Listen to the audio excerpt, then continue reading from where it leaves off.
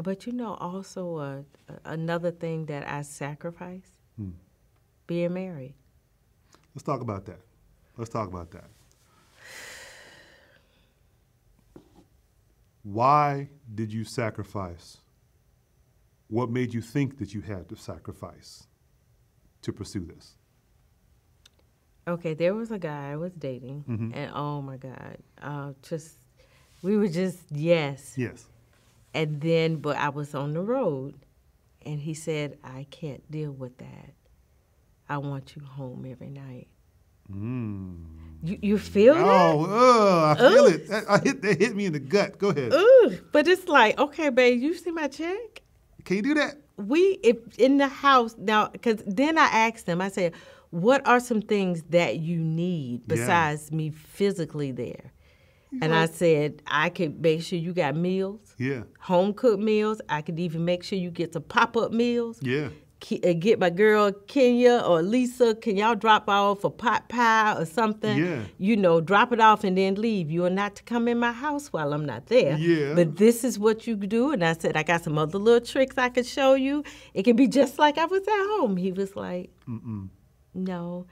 And my family had an Anytime Fitness, had a gym. Okay. So he said, well, why don't you just open up another gym here in Atlanta and then you could run that. And then I said, that ain't me, babe. No.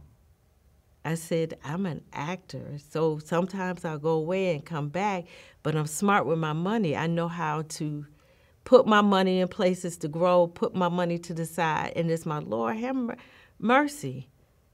I've given up on having kids. And now I'm at this point, and I'm going like, okay, so no kids, no husband, and I did it for my career. I can't say, was it worth it? I can't even ask that question. Yeah. Because in God's order, if it was the right man, then they would have understood.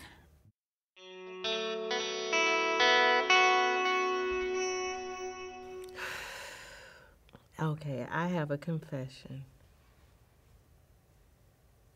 Which is really bad. Yeah. I would not want to date.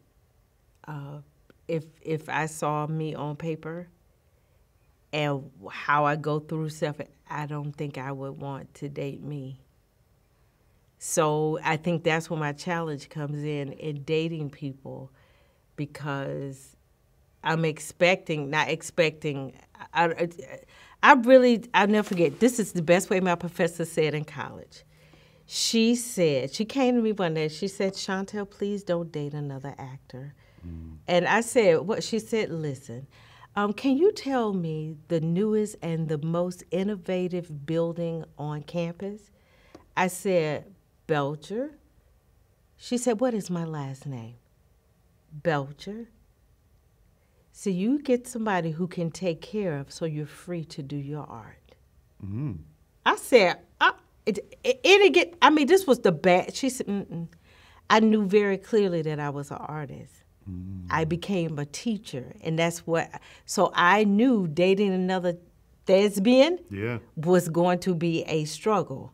So I met a man who appreciated me and loved me for who I am and what my desire was.